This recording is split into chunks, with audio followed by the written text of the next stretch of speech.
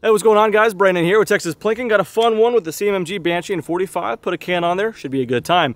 Before we get into it, quick thanks to our sponsor, longtime sponsor, very appreciative for Sonoran Desert Institute, or SDI. I'll put a link in the description to check them out. But it's your place to get some courses on anything gun related, whether it's firearm repair, gunsmithing, shooting sports management, ballistics, and many other kind of things. So go ahead, check the link in the description. Again, get certifications. They have several different funding options as well, so you can make a career as a subject of shooting. Pretty darn sweet. So again, thanks SDI, Sonoran Desert Institute, for sponsoring this video. Now let's go ahead and get into it. So this is, you may recognize it, a CMMG Banshee.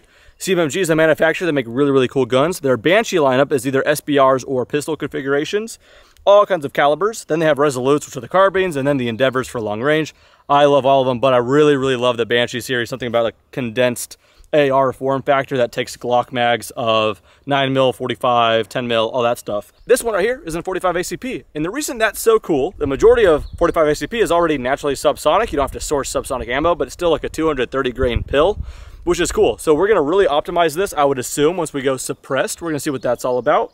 But I'm going to try it unsuppressed initially as well, because for one, the condensed form factor is just way, way cool. It's got the rip brace. If you want to put a different trigger, which I might do later, it's all AR ergonomics, like I said, ambidextrous. This 300 series has ambi everything, which is pretty cool. Also in the 300 series, you get a Cerakote. This one right here is Sniper Gray. I hope it doesn't come off black on camera. You can kind of see the contrast. Sniper Gray is very, very pretty. New for CMMG, they have a sub line of products called Zeroed. So they have these cool linear compensators as well as flash hiders. This right here is the compensator. Very, very compact, as you can see. It almost looks like the CMMG logo in there. I'll probably try to get some B-roll later. A lot of ported holes here. So we're gonna do 15 rounds real quickly. I got it in my pocket of unsuppressed. See what it's all about. And then I've got my rugged Obsidian 45 with all the baffles.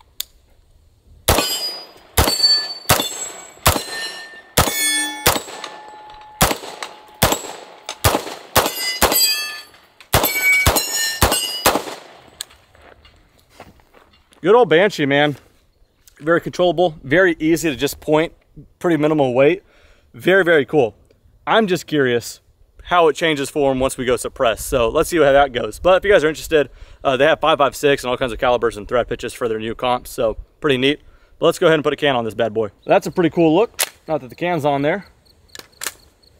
Very, very cool look, actually. Let's go steel just so I have something to hit. And then we're gonna just go into the dirt just so we can understand what sound we're kind of dealing with here. Yeah, by far the loudest thing to me right now is that steel. So let's just go right into the rocks.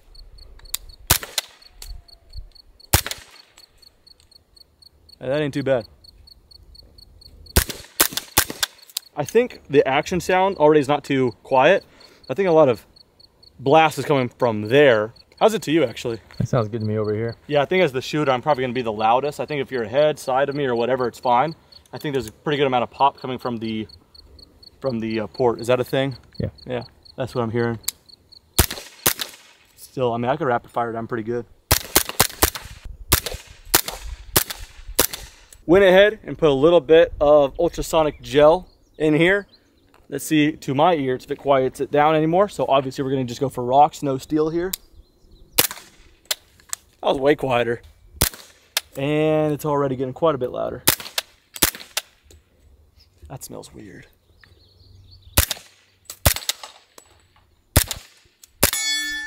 Give you a perspective though, just how much louder that is. Like, so think about it this way. When I'm shooting this gun or any gun, it's going through my mic, through your speakers, and it's never gonna absorb a loud decibel. It's never going to project a loud decibel. So it's gonna peak. The way you could tell if it's quieter really is just pay attention to the lack of echoing. So when I shoot the steel, well, it's gonna ring for a while, but typically a loud sound of this sound barrier cracking just kind of echoes for a long time. Whereas this right here is that sound and done. The sound is completely gone by the time you hear the shell hit the ground. If that makes sense. So I could try to project just how quiet it is. Pretty quiet. Cool thing about the 45, you're shooting an AR ergonomic type gun, but you can shoot your pistol only targets. So this challenge target, Texas Star, should be a fun one. So let's back up a little bit.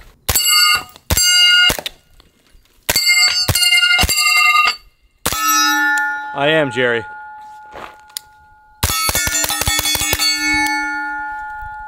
All right, my buddy Jackson's gonna give it a rip. You know what? It's gonna be interesting to see what it sounds like just standing like just 5 yards away. Oh yeah, it's quiet. You're pretty fine. It's way louder on the right side, man. It's something about that port. Gas coming out, yeah. Yep, literally on the right side, it's quite a bit louder. It's funny. From the left side, it's like a nice little thud, exactly what I would expect it to be. Good enough. You can see that delay there.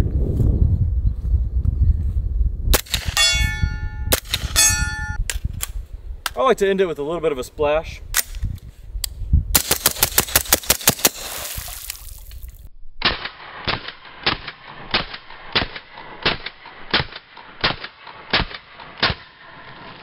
Very, very cool gun.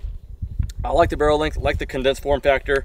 Yeah, very, very neat. So there it is, the Banshee in 45 ACP. Hope you guys enjoyed. I'll see you guys about next week, I assume, for another video that's somewhat along the same line. It is the FNX 45, which is a 45 suppressed handgun. That should be a fun one. Little teaser for that right here.